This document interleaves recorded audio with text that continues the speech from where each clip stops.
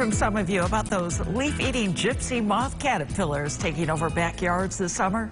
Today, the DEC gave us some advice to pass on to you on how to get rid of them. At this point in the season, there's really no permanent removal, but gypsy moth caterpillars and adults can be squished, and egg masses can be destroyed by scraping them off trees or structures and then dropping them in a container of detergent. Ahead of next season, you can use the egg sampling survey in winter to determine if you will have a large infestation and may want to consider spraying.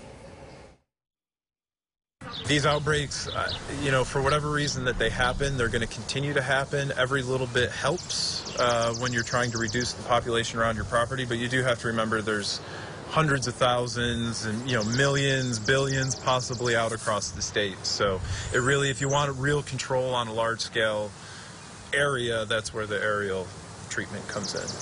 All right, and hang in there because we got a little bit of good news. The DEC says the caterpillars will begin to disappear next month as they become moths.